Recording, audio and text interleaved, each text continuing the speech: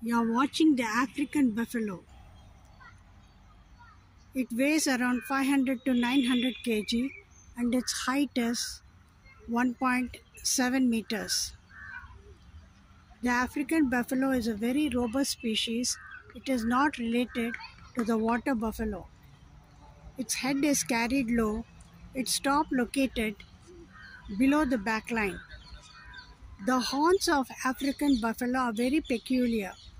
A characteristic feature of them is the fact that the adult bull's horns have fused bases, forming a continuous bone shield which cannot always be penetrated even by a rifle bullet.